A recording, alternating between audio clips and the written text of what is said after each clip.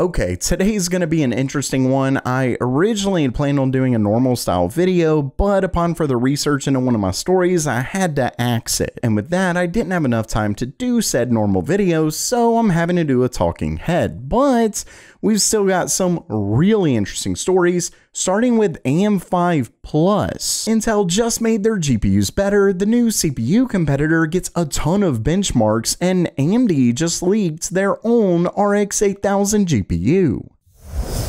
Welcome everyone to Gamer Meld.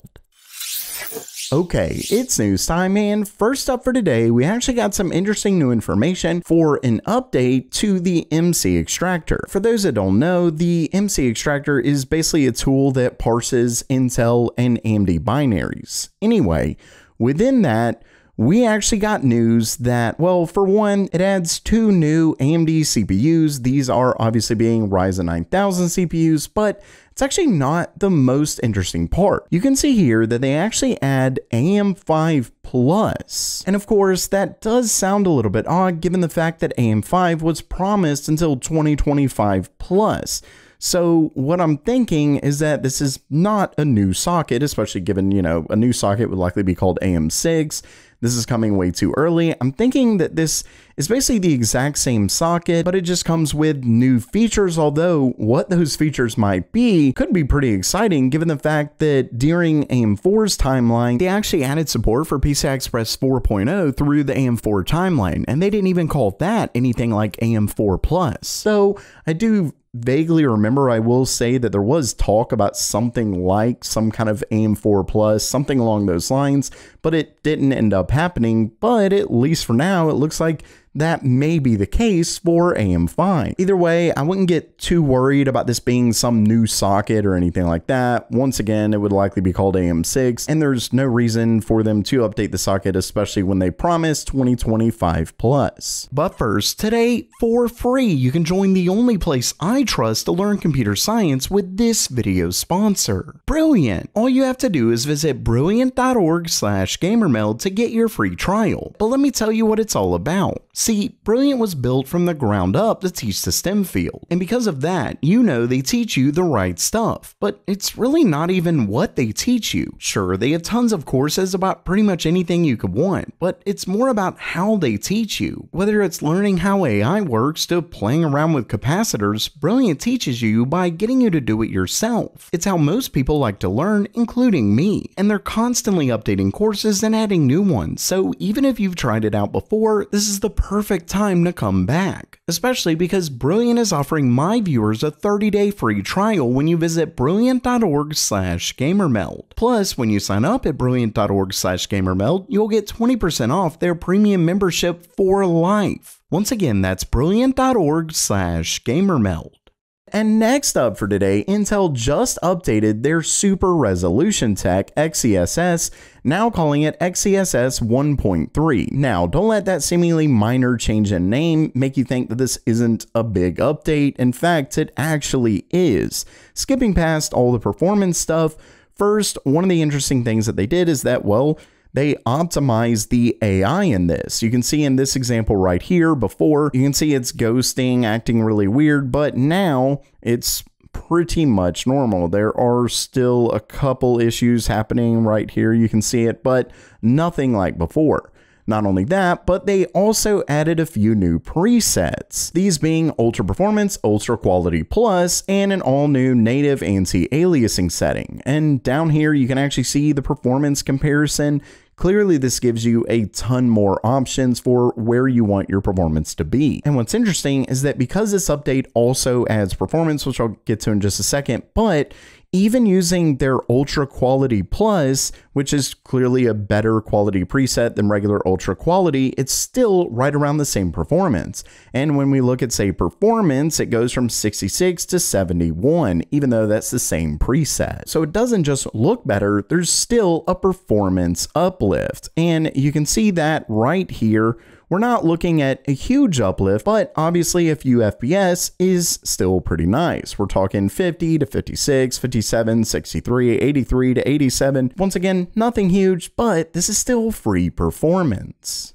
And next up, I just really quickly wanted to touch on this. There were some stories going around that the 4090D from Nvidia, as well as their AI GPUs made specifically to get around the US sanctions to China, there was a chance that these were now going to be axed as well. But fortunately, they have been updated, most of these stories, but I just want to make sure if you saw this early on, you can see Nvidia says that they followed up with the official statement and confirmed that the app restrictions have no impact on the H20 or the RTX 4090D GPUs. So for anyone in China who's a little bit concerned about that, which is understandable, don't be. And next up, I know I've been talking about this a lot, but this is a really awesome story. Qualcomm's upcoming Snapdragon X Elite chips, which if you've been following the channel, you know are going to be coming in Windows notebooks. Well, a bunch of media actually got a chance to head down to New York and put it through its paces. Now, I will say that the notebooks came with pre-installed benchmarks, and these are the benchmarks that they were testing out and playing around with, but still, this should give us a very good idea of the performance we can expect. Anyway, they also had a presentation and they did go over said performance. As you can see right here, starting things off, you can see they claim Snapdragon X Elite beats the M3 in multi-threaded performance. This is a single Geekbench 6, I believe it is, benchmark, so not too much information here, but when we move on, we can see this right here is multi-core performance, comparing it to Intel's Core Ultra 9 185H. And as you can see, according to this, it gets up to 41% faster CPU performance versus the competition at basically the same power level. But it's also able to match their peak PC performance at 58% less power. And don't forget, obviously, these are notebooks. Now, really quickly, before I get to this next slide in just a second, also, they apparently crush it in GPU performance, up to 36% faster GPU performance with the same ISO power, and then it matches competitor peak PC performance at 50% less power. Now, I will say that I'd much rather see this versus AMD's APU, but of course, remember that at least for notebooks,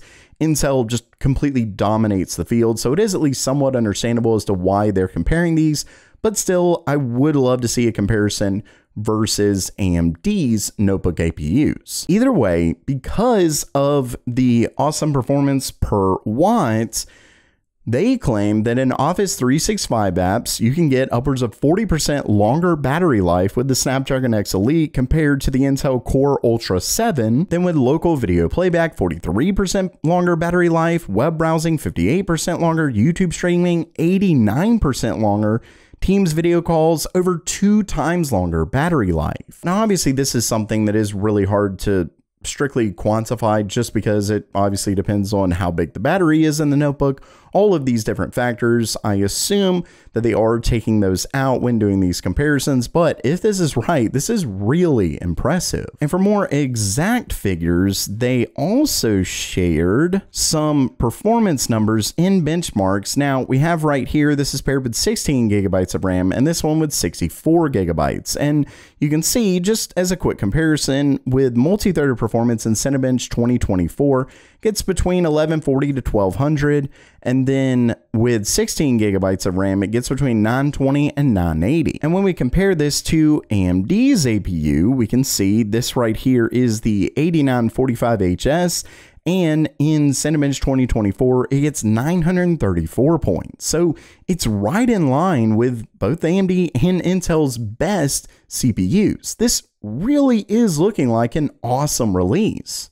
And lastly for today, AMD just leaked their own RX 8000 GPUs. As you can see right here, it says NV48, not to be mistaken with the 20-year-old Nvidia NV48 GPU, is a short code for AMD's Navi 48. This is the GPU, at least according to rumors, that's set to be in the top-end RX 8000 card. Either way, as you can see right here in the GitHub for AMD's ROCm, they actually added a patch that adds support for Navi 48, basically confirming that this rumored GPU is in fact a thing. Don't forget that as far as specs, we're expecting the Navi 48 to feature 32 workgroup processors, so once again, this isn't going to be competing with Nvidia's highest end GPU or anything like that. AMD really clearly seems to be strictly working at the upper to mid range of GPUs, but once again, this is still interesting just because AMD has done some really awesome stuff when they only release released mid-range GPUs before, they're a lot of times able to really compete at price to performance. And honestly, I do think that's something that's sorely needed in the market right now.